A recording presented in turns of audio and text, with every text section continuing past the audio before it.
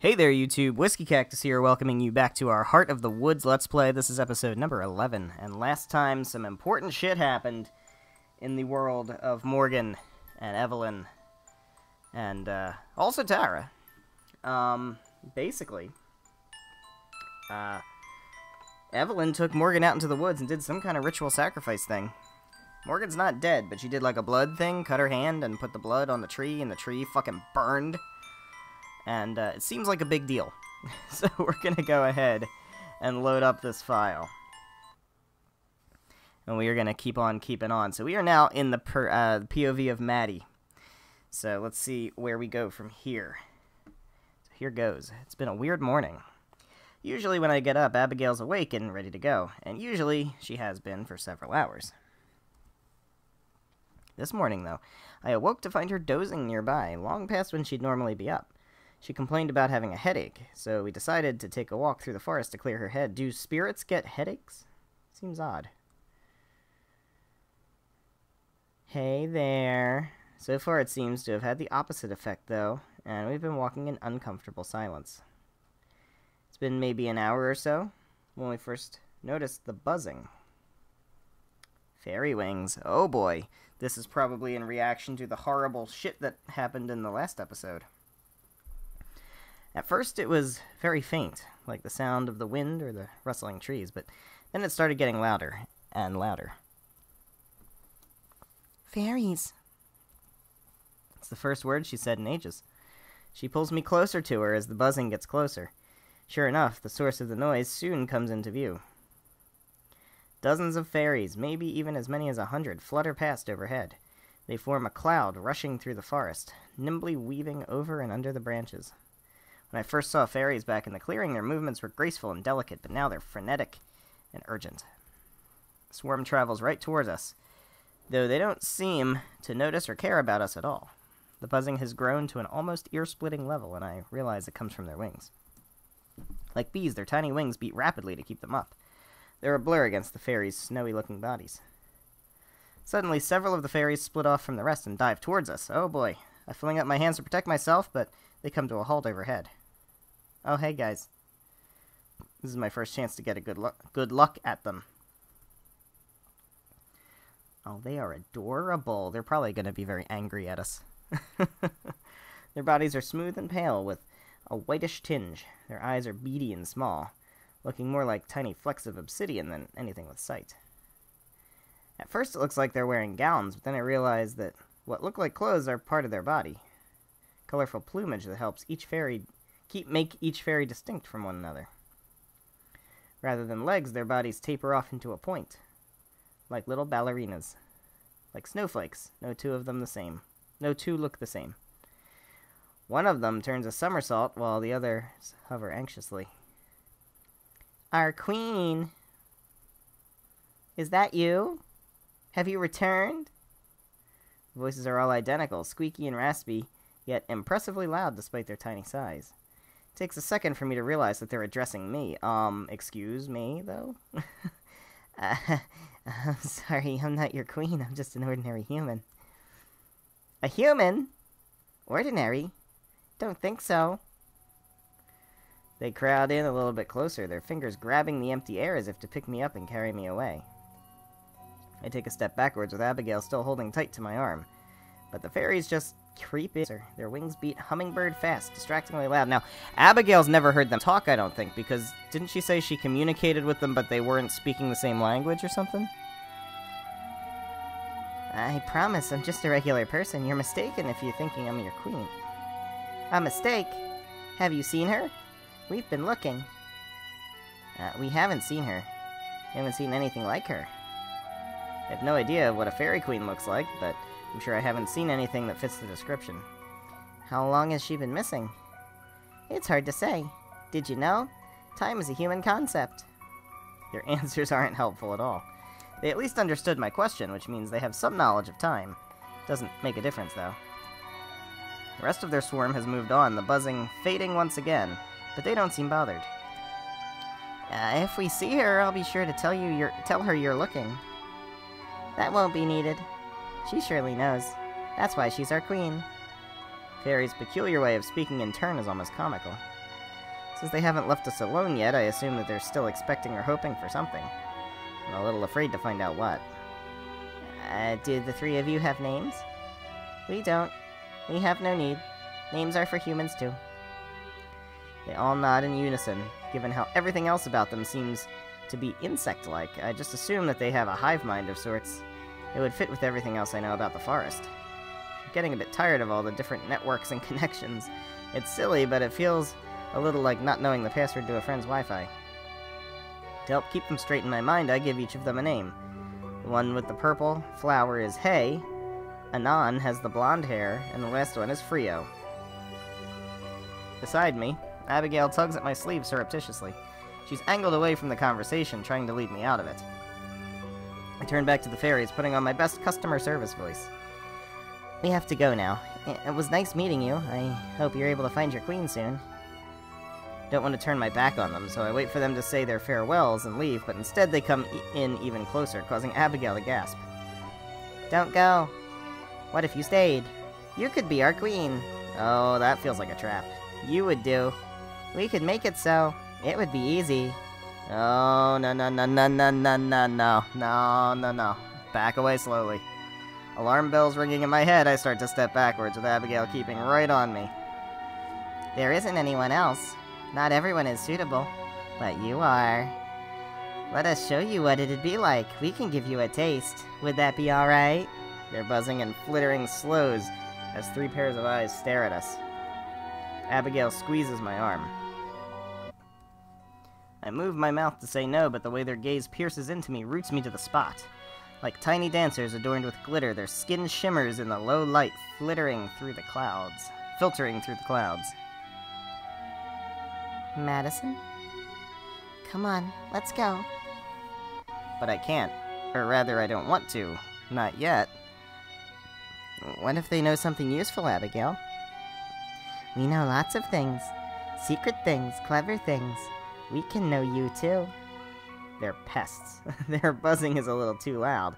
Their voice is a little too shrill, but... You don't belong here, we can tell. But wouldn't you like to belong? No. Oh, look at them. They creep a little bit closer in a synchronized motion. Close enough now that I could reach out and grab one if I wanted to, or slap them away. I don't, though. A place to belong. Could they really offer that? Uh-oh. This isn't good. What exactly do you mean? I can feel Abigail's grip tighten around my coat, but she doesn't say anything. Sensing an opening, the fairies circle dizzyingly around our heads. The forest doesn't reject you, but it doesn't accept you either. We could change that, though. Whatever it is you want, whatever you're searching for, if you help us. Wouldn't you like that? Oh god, they're so creepy. With a jolt, I turn to face Abigail. I'm sure she knows what I'm thinking. Whatever I want. There's only one thing. Oh, no, no, don't sign any contracts. Freedom. Abigail stares back at me for a moment, then presses herself against me. Looking up at the fairies, I nod. Oh, this is bad. Okay, just a taste. Excited, they dive downwards until they're level with my face. Abigail cringes, but doesn't let go. As one, the fairies close in, placing their hands on my face like they're checking my temperature. Okay, so I'm gonna save again. Go and do a little save. We're gonna go all the way back to 1. And save here. I don't like this. I feel scared. Their hands are frigid, painfully so. It's amplified by the fact that I haven't felt cold in days. My hands jerk upward out of instinct, ready to pry them away, but I don't. Then one of the fairies moves their hands to cover my lips, one covers my ears, and the other covers my eyes. Uh-oh. For a split second, I feel like I'm falling through the air. Then it all hits me. All I see is black. I'm alone, and yet hundreds of presences flood my consciousness all at once. I can tell they're the fairies, but I don't know how I can tell. I'm bombarded by their awareness like tiny darts, not using words or thoughts or intentions, but just feeling. They're somehow distant, as if behind a wall, but so present. I try to find the semi-familiar faces of Hey, Frio, and Anon, but they're indistinguishable from the rest. There's no individuality, no sense of identity at all. There's just the fairies as a whole. But I can feel what they're feeling, panic and anger and hurt all churned together. The feeling of being lost. of not knowing where to go or what to do, but not being able to sit still. Though I can't tie it to any particular memory or event. The feeling hits me so strongly, so undiluted, that I think I might cry. I can feel that they've been scared by something, but I don't know what that something is.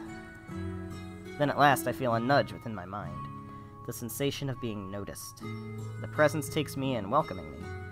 It occurs to me that I no longer exist. I try to ask what's going on, but I don't need to. The moment the question forms, the presence with me starts to answer. Images play in my head, ones I've never seen before. They're grainy, like an old film. If I try to focus on a particular detail, the whole thing becomes muddy. I can see flames burning away at the forest. The fire is so real that I can almost feel its warmth. But when I start to focus on it, that too vanishes. The presence of the fairies weighs on my mind, an uninvited audience to the next part. I can see a fairy stumbling alone, but something's wrong with it. I realize instantly I can't feel its presence. Where it should be, there's just a gaping hole, so vast and profound that it hurts by sheer exclusion. It's agonizing. I want to tear my heart out of my chest so I don't have to feel it anymore. The presence of the fairies, the whole nest tries to reach after it, and to fill the hole, but it won't allow itself to be touched. The moonlight overhead, which I crave, falls onto the lone fairy, who hastens to accept it. The lone fairy flees, and the rest of us, mourn. One word pulses through my head, both a condemnation and a reassurance. One word, though I don't know what it means. Moonsick. Moonsick. Moonsick, moonsick, moonsick, moonsick, moonsick, moonsick, moonsick. Oh boy. The vision twists and I can see a woman. But she isn't a woman. She's also a fairy. But not just. I'm so happy and relieved to see her that I just know she's the fairy queen. I can feel how much she misses the lone fairy. I know because I miss her too desperately. I can see her searching, her hope never fading until one day she's gone. The loss is even greater this time. A sick mixture of guilt and shame plagues me because I don't know where she is.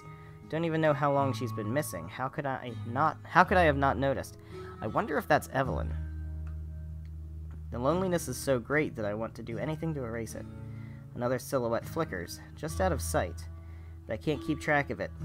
We all have to watch it together, and then I realize it's me. But just like the fairy queen I saw before, it's also not me. Visions of time pass, months, years, centuries, and throughout them, all the loneliness is gone. It all feels right.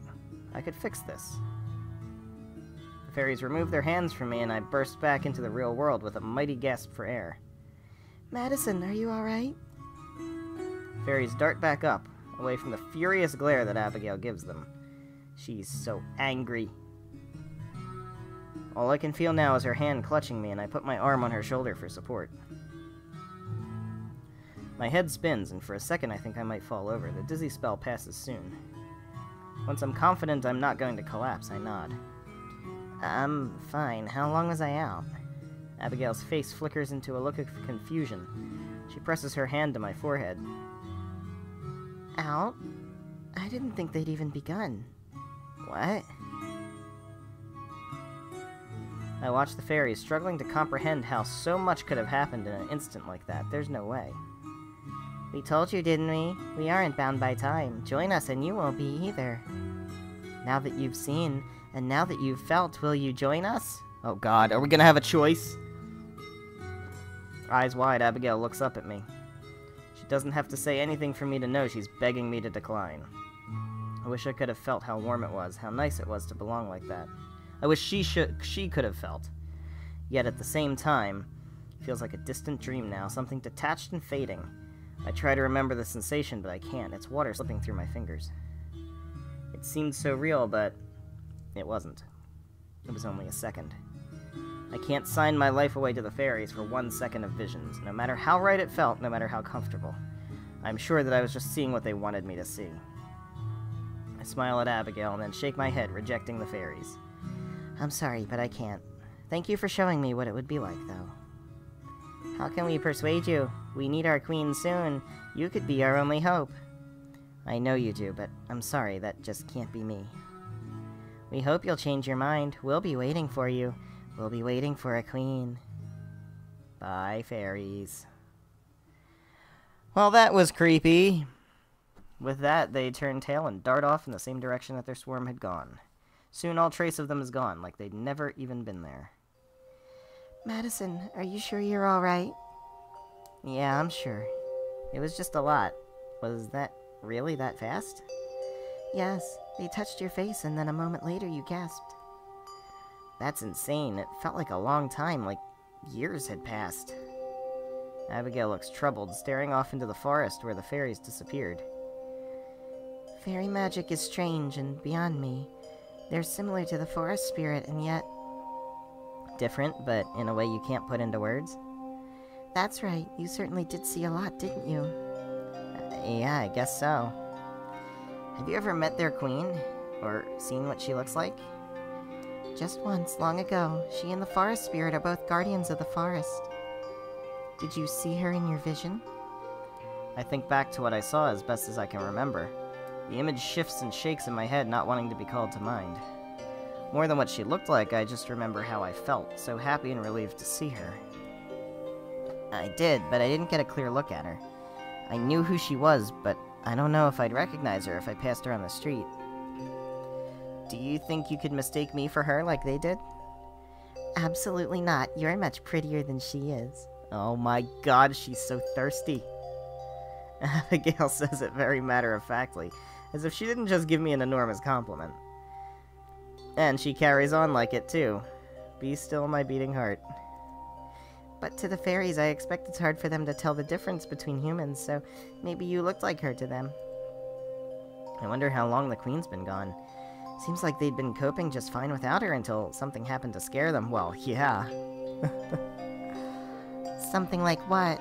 The fucking fire? Something hot and bright, something burning, something that hurt to think about. I don't know. I think it had to do with fire, maybe. So much of what I saw felt real, but most of it wasn't. Fire,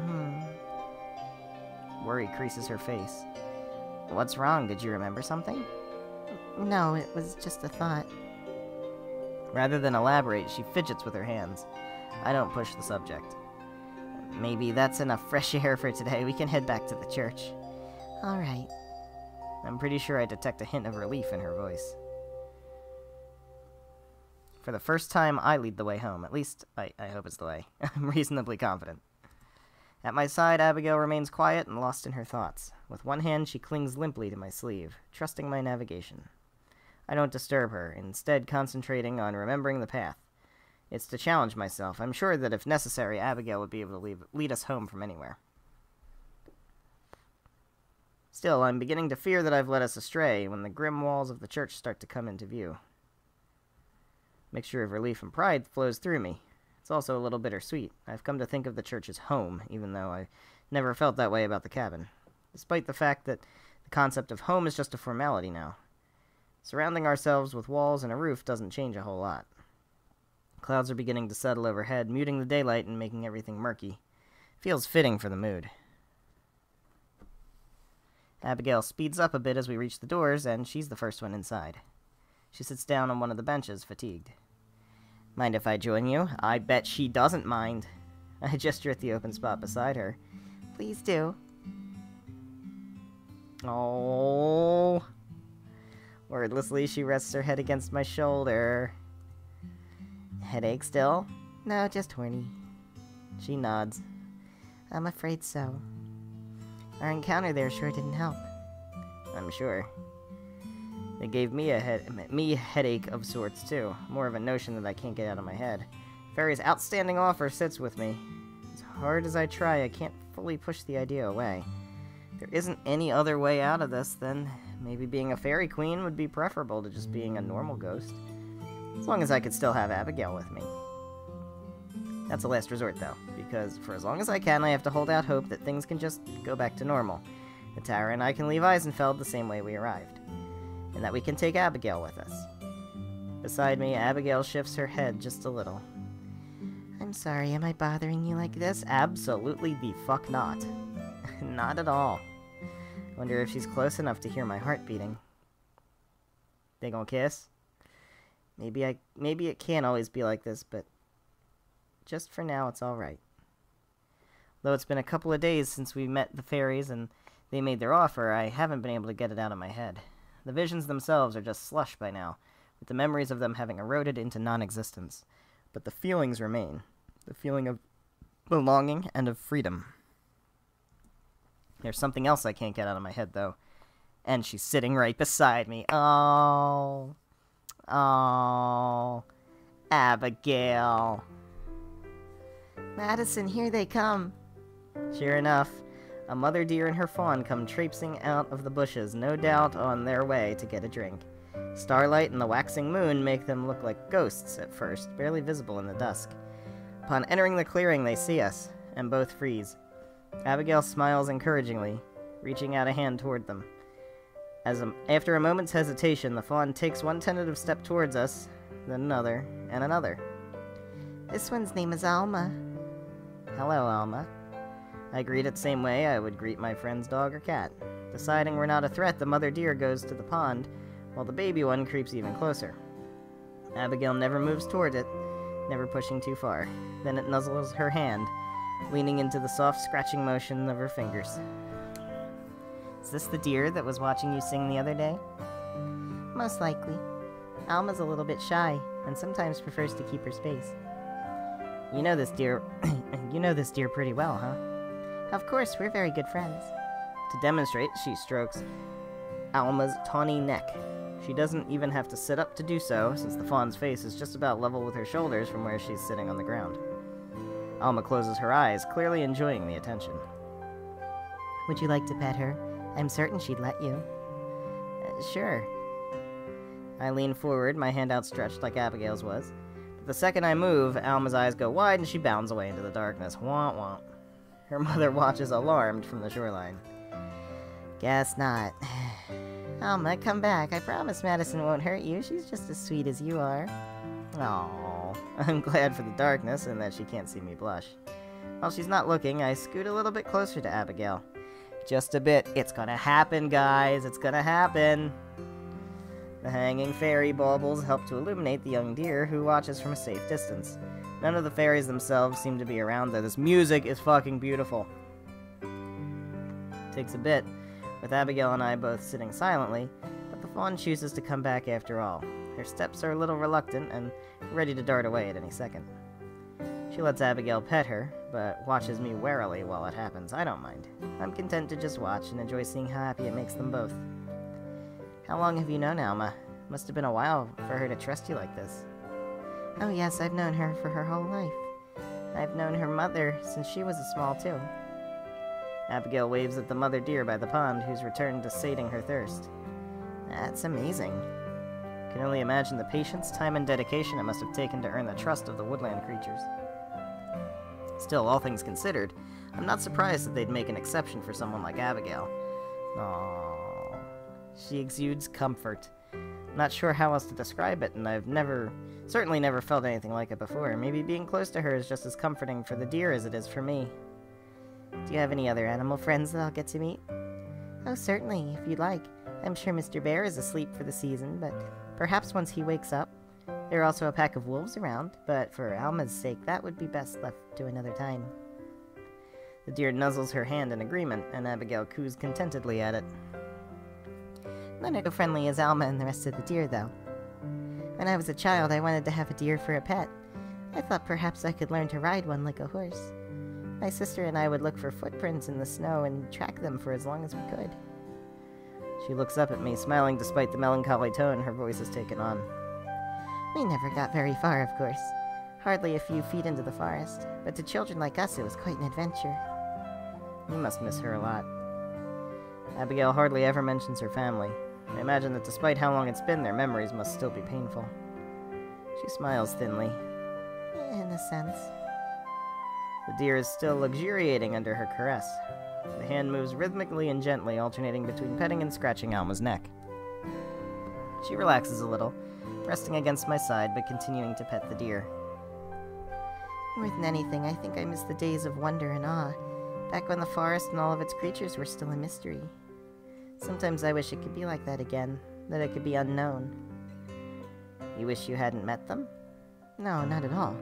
At least not given the circumstances. I'm quite grateful for the companionship they've given me. For so many years, they've been one of the few sources of company that I've had. But while my love for them has never diminished, I've come to the conclusion that it's grown to the most it can ever grow as well. That's simply what the world had become for me. A small world of knowns and nothing more. And then you came. She looks away from the deer and back at me.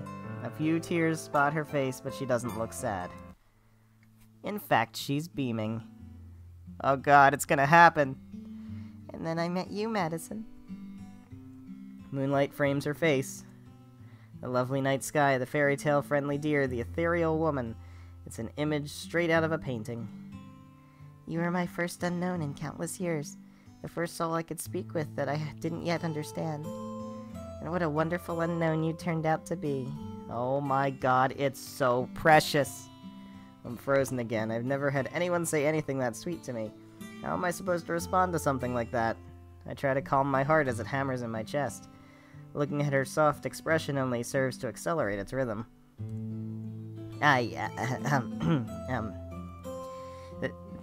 Thank you. That's really, really sweet. I think you're wonderful, too. Her free hand darts out to grab mine before I have a chance to react as her eyes widen even more, nearly startling the deer away. Do you really mean that, Madison?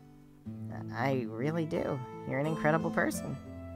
Can't imagine having to go through what you've been through without losing any sort of capacity for joy, but here you are, still so full of energy and positivity. I hope that I can maintain that sort of optimism. Oh my god, they're so fucking adorable. Abigail lets go of the deer and flings her arms around me in a tight hug.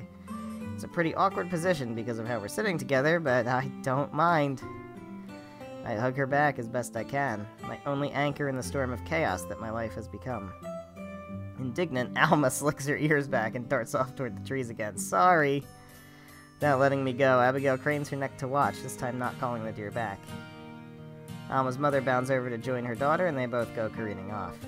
I lean my head down to rest against Abigail's in what's become a familiar position. When did we get so comfortable with each other? Being like this just feels natural. Oh boy. She parts from me after a moment, sitting up straight again. She tilts her head up to look at the stars, and I gaze with her. The night is mostly clear, except for a few wispy clouds. All is still and quiet and calm. Even the pains of the forest don't seem to reach us here. I wouldn't call myself an optimist. I blink, surprised by her sudden words. I don't, nor have I ever really had much hope. There are small comforts and delights, but those aren't the same things as hope.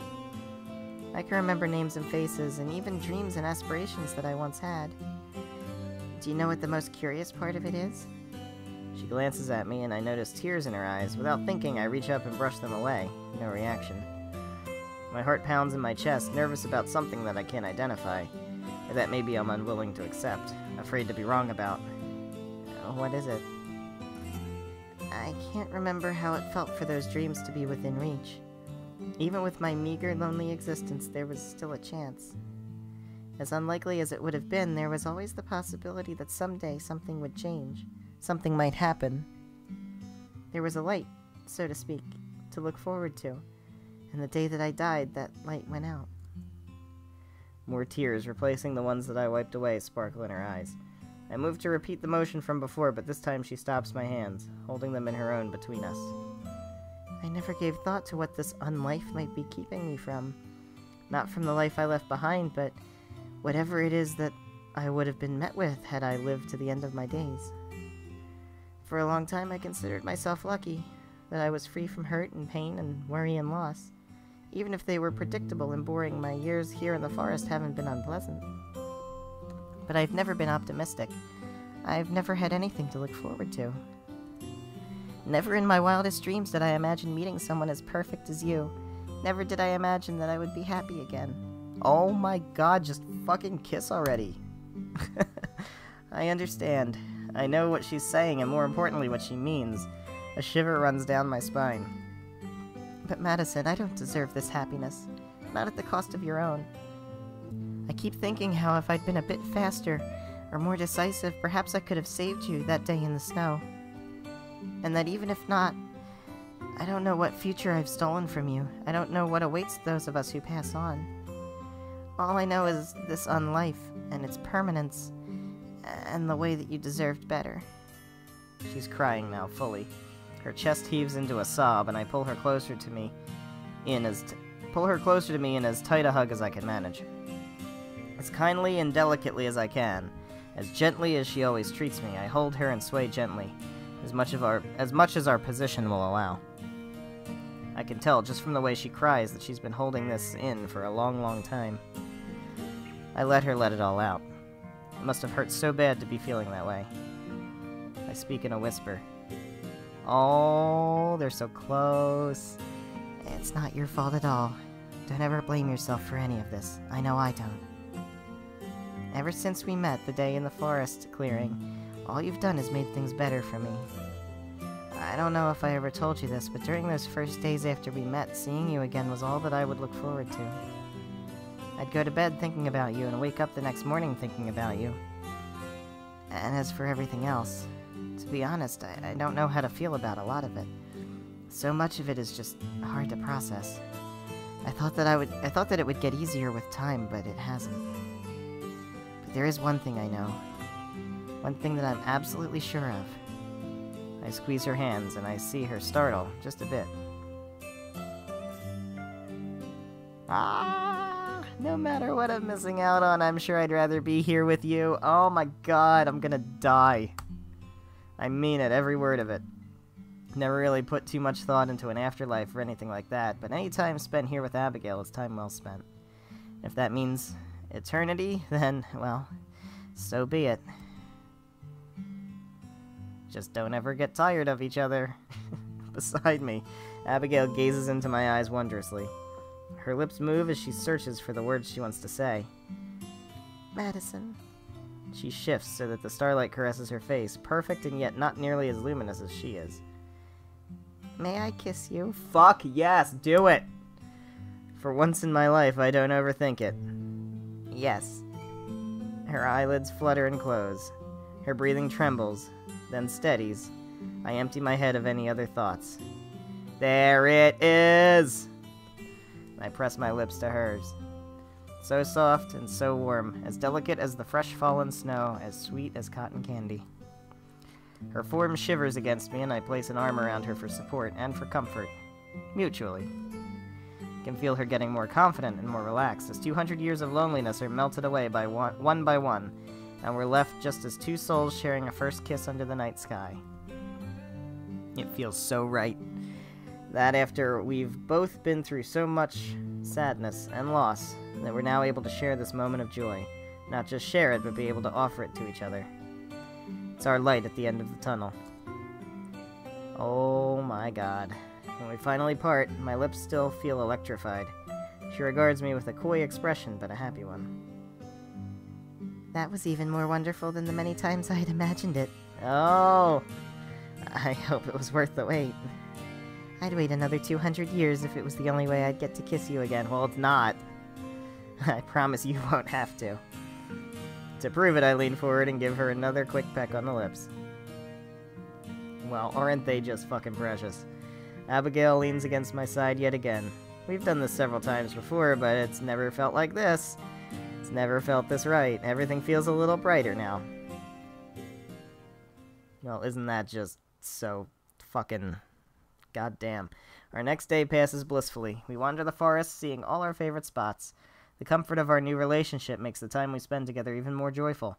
Everything is prettier when I'm seeing it with Abigail beside me. Of course, as has become our tradition, we end up back at the mystical fairy grove.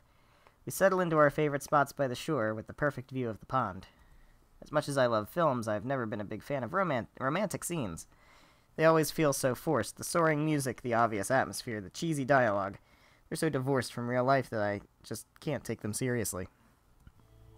But here I am, watching the sunlight reflect off the shimmering water of the lake as the woman I love leans against me. And I think that maybe those scenes weren't so unrealistic after all. Madison. What is it, sweetheart? Sweetheart? I don't use pet names, it's not like me at all. With her, I feel like it fits. I know that I've said this before, and will probably say it many times in the future, but today and yesterday have been some of the happiest days of my life. Mine too. And it's okay, I'll never get tired of hearing you say that. She smiles at me as soft as that. Oh, something is gonna go horribly wrong, of course. Of course, we can't have this much happiness. This music, Jesus Christ. She smiles at me as soft as ever, but hidden in her expression and in her tone of voice, I can detect a tinge of sadness. I touch her face, running my thumb across her cheek. She closes her eyes and leans into the motion. Are you feeling okay? Of course, why wouldn't I be? Don't fucking lie. I don't know, you just looked a bit sad. Maybe it was my imagination. I half expect her to deny it, but instead she nods. You do know how to read me, don't you? Yeah, I do. What's wrong? You can tell me anything, I promise. Only if you want to talk about it, of course. She pushes closer to me in response, resting her head against my chest. This day is so lovely, I don't want to say anything that could spoil it. You don't have to worry about that, Abigail. I love you, and that means I want to be there for you no matter what. We're gonna have plenty of wonderful evenings, I promise, and being open with each other is the best way to make sure they stay wonderful. This is unlike me too. Usually on the first day of a relationship, I'm still a bumbling bag of nerves. What if I say the wrong thing? What if I move too fast or too slow? But it's different with Abigail. That fear isn't there. Can't quite explain why, I just feel like I don't have to worry with her. I was thinking about other happy days that I've had, how long it's been since then, and how the memories have since soured. How much have I told you about my sister? Not much. You mentioned that the two of you were close and that you spent a lot of time in the woods together, but that's it. We weren't just close. Helena and I were inseparable. Whenever anything went wrong, she would always be there to protect me. She swore that that would never change. But fate had other plans for the two of us. She trails off. Every other time she's mentioned her sister, it's only in passing. Her story last night about tracking deer is the only solid detail I have about her. At first I expect her to stay quiet like before, but instead she keeps talking. Alright, this seems important. For as long as it's existed, Eisenfeld has had a curse, as you could call it. A terrible monster who would destroy the village if given the chance. Uh-huh. To appease its terrible rage, we would offer a sacrifice to it. Every generation, a new offering would be chosen. But it didn't just want flesh. The head priest would take the sacrifice into the forest to be offered to the horrible spirit. That sacrifice's soul and the head priest's body would both be consumed. Then, the new head priest would emerge, having taken the form of the poor sacrificed victim. It was a painful reminder of those we had lost. When I found that it would be a member of my family who was to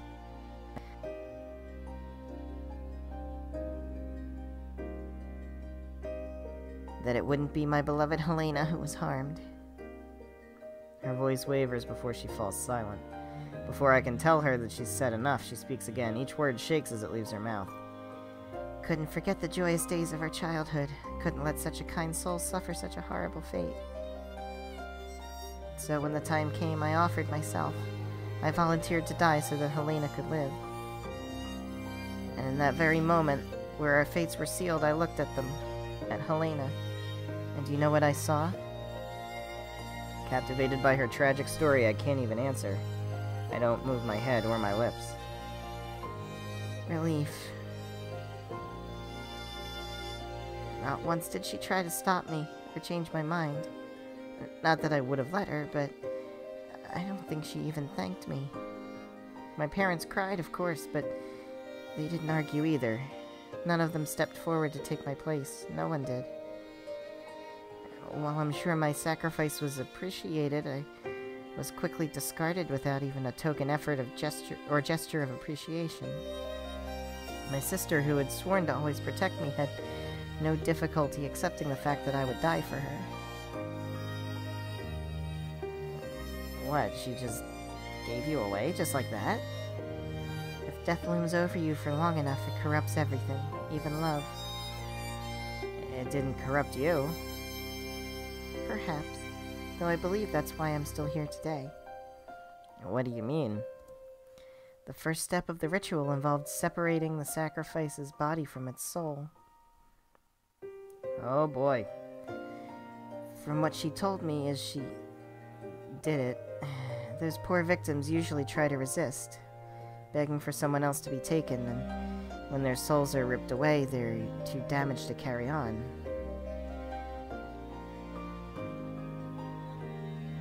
But I didn't resist. I went peacefully, and so the gentle forest spirit, who I'd been raised to believe was some kind of demon, eventually came and took me away, and I've been here ever since. Her words carry a sense of finality. Not knowing what else to do, and still stunned by her story, I simply lean closer to her and pull her into an embrace. There aren't any words that could be enough. Physical comfort is all I can offer. To my surprise, though, when she finally pulls away from me, she looks happier than before. Just like I did earlier, she touches my cheek gently and then leans in for a kiss. Thank you for listening. I've told the one person who matters, and now I think I can heal. I know, sweetheart. I love you more than anything. I love you too, more than anything. Oh my god. Let's just inject that saccharin into my veins. She sighs contentedly and leans against my shoulder. She takes my hand, twines her fingers with mine. We sit there for a long time. We don't say anything. We don't even move. All we do is watch the sky and feel each other's heartbeats. Back at the church where we're gonna bang, I wake up with a headache, and I know that something's wrong. I'm alone. Abigail must have disentangled herself from my arms at some point, leaving me on my own. Get up and pace around the church, not seeing her. After a bit, I find her outside its doors. Good morning. Good morning, my love. Her lips smile, but her eyes don't. It's a look I'm pretty familiar with by now. I slip an arm around her as I take my spot by her side. Sleep okay? Well enough. I'm sure all of my nights will be better now that they're spent beside you. Can't help it. I kiss her on the cheek, and true joy brightens her face. How about you? Pretty good. I woke up with, like, a bad feeling, though. A bad feeling about what? I'm not sure. My head kind of hurts, so maybe that's it. Actually, now that I think about it, it's the first actual pain I've felt since turning. It's not the worst headache I've ever had, not by far, but it's enough to be annoying. It feels the same as being dehydrated or having a slight cold. Aw, poor dear. She stands on her tiptoes to kiss my forehead. I felt the same, actually. I hoped that stepping outside might help, but it seems not. She rubs her temples, and I notice just how ragged her eyes look. How long have you been out here? A while, perhaps an hour or so. I was afraid I'd wake you. Nah, I slept right through. It's not just a coincidence that we both feel sick, is it? Abigail purses her lips. Her brief silence is enough confirmation. No, I doubt it is. It must be something to do with the forest. Trees before us sway in the breeze. To me, they look the same as ever. No traces of lingering sickness or pain. You felt bad the other day, too, when we first met the fairies. Was it the same thing then? Most likely. Changes in the air. Something's happening, and it isn't good. Think of the fairies fleeing some unseen terror. Is it Evelyn? I half expect her to shake her head. I want her to say no, but she nods. I think so. I don't know what she's done or why, but this can't all be coincidence. I nod, my thoughts turning to Tara and Morgan. I wish they would just get out of here. To leave me to my fate and escape, let Evelyn do whatever it is she's doing while they're across the ocean, safe. I know that won't happen, though. Tara's not the type to back down from a fight. Except this time, I know she's hugely outmatched, even with Morgan's help. What about the forest spirit? You said it's a guardian of the woods, right? Why doesn't it stop her? I'm sure it's doing what it can, but it's just as intimately connected to the forest as the fairies are. Far more than you or I, so as the forest itself weakens, so does it. Worry creases her brow. Is there any way we can help? Not that I know of. Can tell she's not really happy with that answer. Maybe we can think of something together. There has to be something we can do. Yes, perhaps. She looks up at me adoringly. Maybe we can bang. I feel like I can accomplish anything with you by my side. Her loving words are nearly enough to counteract the worry that I feel. We've already beaten death. There's no way Evelyn can stop us, at least not a second time. First, we just have to figure out how. Abigail slips her hand into mine where it fits comfortably. Perhaps you'll make an optimist out of me yet, Madison. Shall we go for our walk? Absolutely. I'm glad that our changing relationship hasn't changed our routine. The walks around the forest keep me grounded. They're enjoyable, but also a solemn reminder of how trapped we are here. My dream of finding a way out hasn't disappeared or diminished at all, it's just evolved to include Abigail, too. There's no way I'm leaving these woods without her. We chat idly as we stroll, enjoying the newfound comfort and intimacy that comes from being lovers, rather than just friends. The pain in my head is still there, and I'm sure Abigail still suffers from hers as well, but it's easy enough to ignore in lieu of the pleasure that simply being together brings. We've reached the edge of the fairy clearing where we always seem to end up. Abigail is glued to my side. I wouldn't have it any other way. Alright. I think, though, we're getting a little late into the episode, so I'm going to go ahead and save here. I was kind of hoping that would be the end of it. But at this point, we're just going to go ahead and save and end off the episode here. So thank you guys so much for watching. If you enjoyed, please be sure to leave a like and a comment down below, and make sure you're subscribed for more Heart of the Woods. Next time, we're going to continue on this path and see what happens. The thing happened. Abigail and Maddie are now together, which is pretty great. Tara and Morgan are together, which is pretty great. But now we've got to figure out what the fuck to do about Evelyn. And hopefully we will strategize a little bit more and see, you know, if there's an actual plan, or if we're just going to wing it, who knows. But I have a feeling that things are going to start heating up pretty soon, in more ways than one. So I hope you're excited for that. I know I am. I will see you in the next episode. Goodbye.